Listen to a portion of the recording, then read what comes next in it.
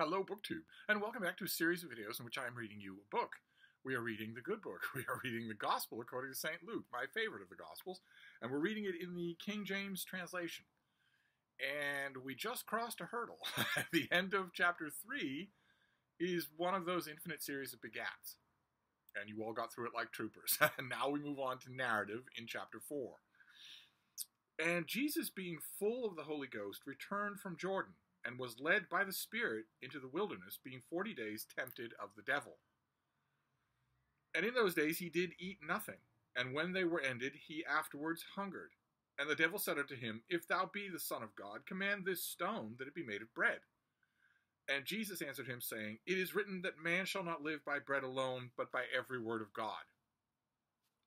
And the devil, taking him up into a high mountain, showed unto him all the kingdoms of the world in a moment of time.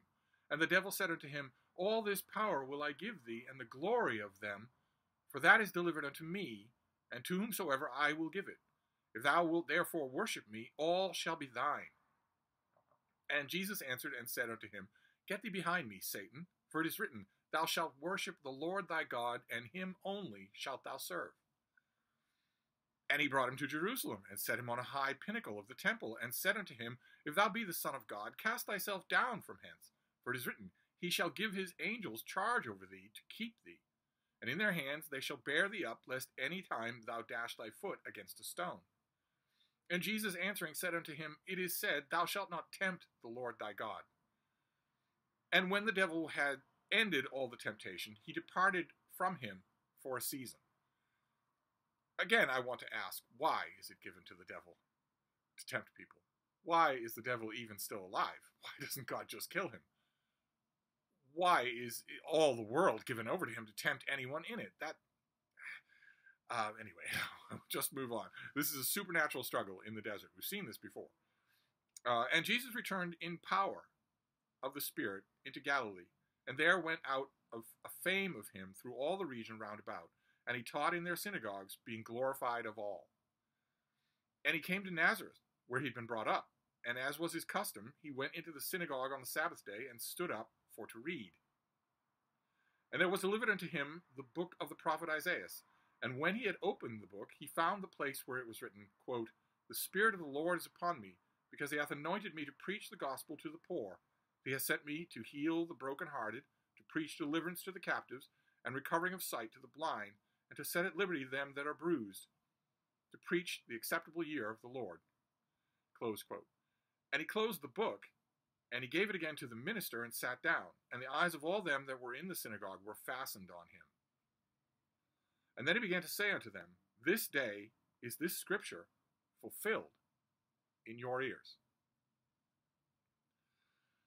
And all bore him witness, and wondered at the gracious words which proceeded out of his mouth. And they said, Is it not Joseph's son?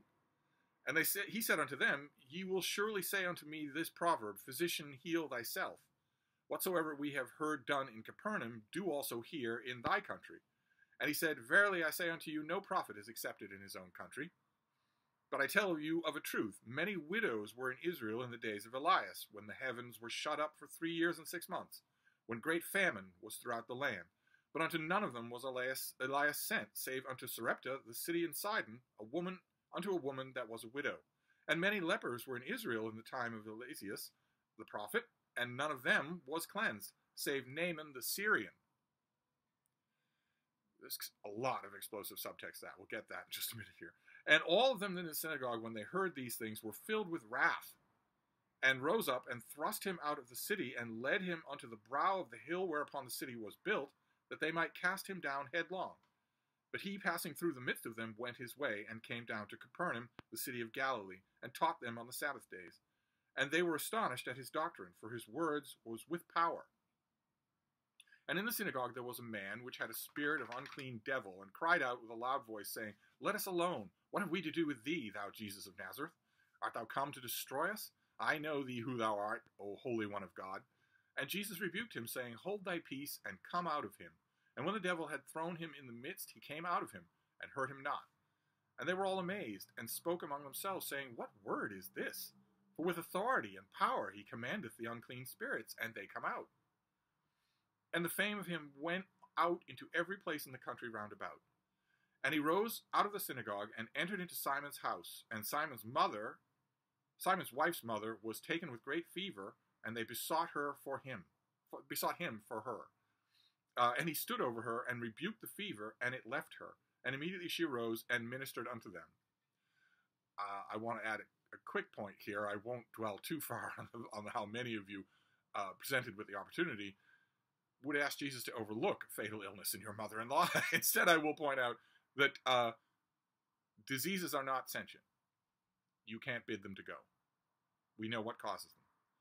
Far too many people in this country, the country where I am, the most religiously backward country in the world, think that this is true, that a disease is a thing that knows what it's doing. We'll move on, because the writers of this book certainly did not. Luke the physician or not, the writer of this book certainly did not know that. Now, when the sun was setting, all they that had any sick with diverse diseases brought them unto him, and he laid his hands on every one of them and healed them. And the devils also came out of many, crying out and saying, Thou art Christ the Son of God. And he, rebuking them, suffered them not to speak, for they knew that he was Christ. And when it was day, he departed and went to a desert place, and the people sought him and came unto him and stayed him. And he should not depart from them. And he said unto them, I must preach the kingdom of God to other cities also, for therefore am I sent. And he preached in the synagogues of Galilee. And that is chapter 4 of the Gospel according to St. Luke. And there are a couple of things in here that are worth noting. We get the temptation, the supernatural temptation in the desert. We've seen that before. That is meant to ground us, the reader, in the fact that this is certainly true. There are no witnesses to that, no human witnesses. And the other acknowledgement of Jesus' divinity, of his actual mission as the Christ, comes not from humans, but also from other supernatural beings. The devil that tempts Jesus in the wilderness is not the only supernatural being that he encounters in this chapter. He also encounters demons, I suppose, of a lesser sort, inhabiting humans. Why would demons do that? No idea. The people who are afflicted with unclean spirits are not running synagogues. They are not tempting souls. They are outcasts. Why would demons bother? What is the purpose of this, and why is it allowed? And also, the man in this story who was afflicted with an unclean spirit, there's not a word mentioned in Luke that he deserved it. So why do undeserving humans get tormented like this? Why is it allowed? Why, in other words, to ask the age-old question, hasn't God long since killed all the demons? But they know Jesus, you notice. We've seen this in other Gospels as well. They know him. Humans might not know him or respect him, and of course, humans will put him to death, but these supernatural beings know him. They know who he is. And he adjures them to be quiet, a little echo of Mark and Matthew. He warns them to keep their peace on the subject. But the other standout part of this chapter is also a group of people who know Jesus. Right? They aren't supernatural. They're the people of his hometown. He goes to Nazareth to preach. And the crowd is at first overawed. They like what they hear. They like the way he talks. We don't tantalizingly get any hints of that. We hear that he preaches in synagogues and the people are amazed by the power of his words, but we don't get the words. And I think it's pretty obvious from the echoes that bounce all around in the Gospels that we're reading so far that collections of those words did exist. It's easy to imagine an entire book circulating, either verbally or Samizdat style here in first century Judea, of the lectures and teachings of Jesus that we just don't have. The people in the crowd are amazed and pleased. They do know him. They ask amongst themselves, okay, well, isn't this Joseph's son? Joseph the carpenter? Isn't this Joseph's son? Don't we know this guy? Didn't he grow up with us? But that's not the source of their problem. That's not why they turn to wrath. I've seen in various movie and TV adaptations this particular scene, and it's when Jesus reads from the prophecy is for the coming of the Messiah. And Jesus tells them, today you have heard this prophecy fulfilled. This is another note that the Luke author, we'll call him Luke, strikes perfectly well. We've already seen it, and even in the handful of chapters we've seen so far. The idea of imminence, the idea that this thing that has been so long predicted that it's in old Gospels, old lectures, is at this moment now happening. Jesus is handed a prophecy that he himself is fulfilling. That's not what enrages his listeners. His listeners seem to know about him. They seem to know that he has already been working miracles. We don't have much of that in Luke. They must have word of it. And he asked them, well, you're probably expecting that I will do miracles here. Physician, heal thyself. You're probably expecting that I will now start to work miracles in Nazareth. And then he tells them he's not going to. He says there were plenty of sick people in the time of Elisha and Elijah. And only a couple of them were healed. It's not like Elijah was alive at the time. He was a mighty miracle worker, and he didn't heal everyone, including in his own town, we can infer. But what does he say about Elisha? But the one person he healed was a Syrian.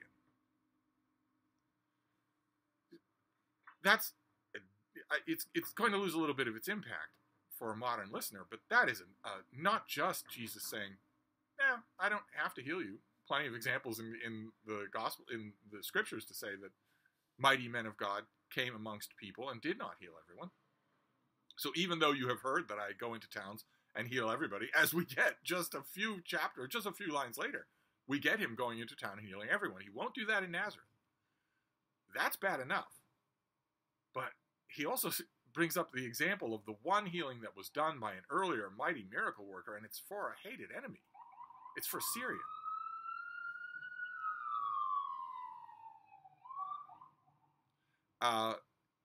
And that throws them into a rage and makes them want to kill him. The people of Nazareth don't just get mad at him. They want to murder him. And he has to, I assume, the verse is a little bit ambiguous. I have often heard it interpreted that when the gospel tells us that he passed amongst them and went his way, that he basically vanished or became intangible, that they couldn't lay hands on him. I don't know about that. I don't have any idea how to interpret that. That would be one of the only times that Jesus does that, if he does. Certainly, even later in this chapter, we see him bedeviled by crowds. He doesn't just vanish. It seems like if he's surrounded on all sides by crowds, he has to beg and plead with them, saying, look, you're not the only town I came here to talk to. If he could just vanish when people are crowding him all around, you'd think he'd do it more often. But we get a lot of things in this chapter. Jesus is tempted supernaturally. He is shown the kingdoms of the earth, the wealth of everything. It's a little bit odd to think that Satan, we don't know much about Satan, the character of Satan. That character in these books is a little vague. It's a little bit tough to believe that Satan would think that this temptation would work. And if he doesn't think it would work, why does he do it? Is it preordained, like the betrayal of Judas? It's an odd moment, because Jesus is never going. There's no chance that he's going to give in. It's certainly not a morally instructive moment, because the man who's possessed by an unclean spirit later in the same chapter, we don't get any impression from Luke that is a punishment for his sins. It's just that in his case, he's not able to resist. He doesn't have the supernatural ability to resist that spirit coming into him, whereas presumably Jesus does. But we get that. We get two groups of people that recognize Jesus. One is supernatural, and they are rebuffed, and they are totally under his command. And the other is normal. The other is the people that grew up with him, who he refuses to help and likens to their mortal enemies. So it's a rough start. This chapter shows us more clearly than anything we've seen so far that the same as Luke's John the Baptist, who is calling people a generation of vipers the minute he opens his mouth in public, this Jesus is not extending an olive branch to everyone. There are going to be hard edges to this ministry. That's the first implication that we're seeing here. And now we're well and truly launched. Now all the preparatory stuff is over. Jesus will never be tempted by Satan in that way again in this chapter. And he will never have a rebuff like the one he gets from Nazareth again until the end. So now he is launched on his public ministry, and we will see where that takes us next time. So I will wrap this up for now, and I'll see you then. Thank you, BookTube.